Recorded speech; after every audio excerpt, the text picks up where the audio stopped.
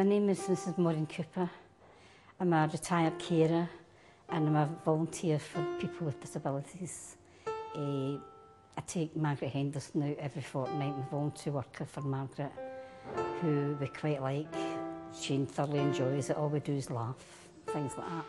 And it takes me out of the house for a couple of hours and saves me from getting into depression, because I was getting very depressed.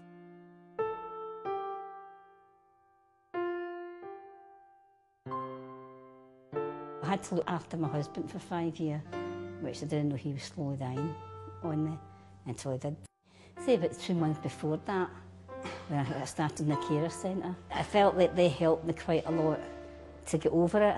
What they do is they draw, paint, things like that. They get their crisps, they get their juice, and I distribute that out amongst them. Then I go and collect all the rubbish that's lying about. I'm actually there to volunteer to help, you know, more or less kind of keep an eye, make sure they're safe enough. Mo's a nice person. And sometimes a pain in the ass. No, the bum. When I take Margaret home, after we have our lunch today, first place I go to straight home, carry on with what I've got to do in the house, cleaning or whatever. I've got a washing put on just now. So I mean, it's getting me out, it's getting me a wee bit of socialising. Beforehand it was just more or less home, and that's it.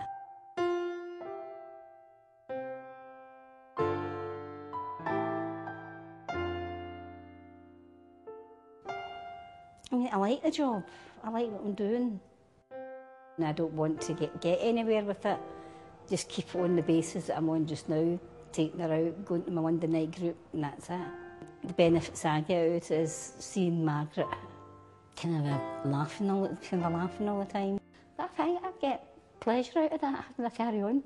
Maybe it sounds stupid, it would be, but I find, well, it gets her laughing, it gets me laughing.